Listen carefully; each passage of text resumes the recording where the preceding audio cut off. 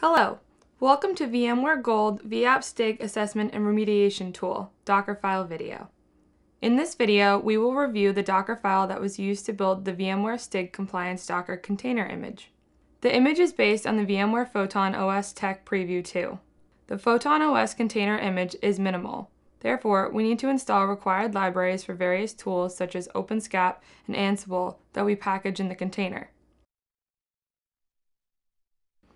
When the libraries are in place, we install pip, the required Python modules for Ansible, and then Ansible itself. Then we install the latest version of OpenSCAP.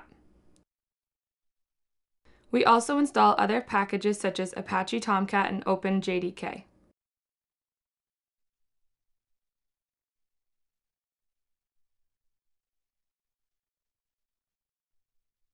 Then provide sudo access to the Tomcat user to run OpenSCAP commands.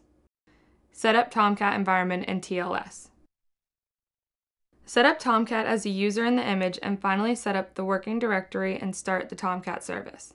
The Docker file is available for download from VMware documentation.